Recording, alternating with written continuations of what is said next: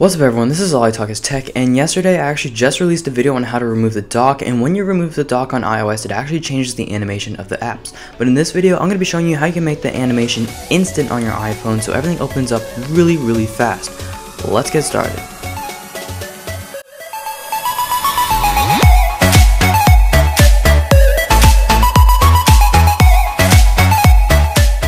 So sadly, because this is a glitch, not all the features will work at certain times, and also because it is a glitch, Apple will probably remove it in about the next update or something like that, so enjoy it while it lasts. But what you want to do is go to Settings, go ahead and tap on Siri and search, and then from here what you want to do is go ahead and turn on Siri for the lock screen. Now from here you want to go to General, scroll down until you see the shutdown option, and tap on that, and then swipe halfway on the power button thingy, and then tap on the power button, and then your phone will automatically turn on and then back off and then on again. You get this weird animation, and you want to go ahead and activate Siri and ask Siri to open up an app.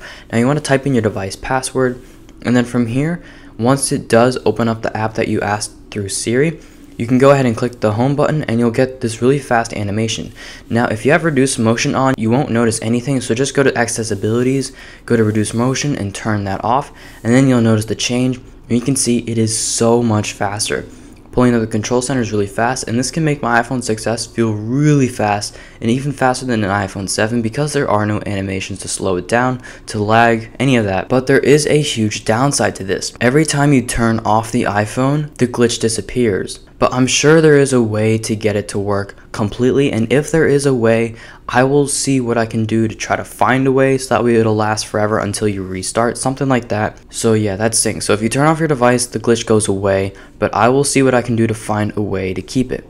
Anyways, that's about it for today. Hope you guys do enjoy. I got a bunch of really cool videos coming out, and I started the video with 40%. Look at that. Look at that. That's 23%. Another complaint about iOS 11. Anyways, I got a little sidetracked. That's about it for today. Thank you so much for watching, and as always, peace.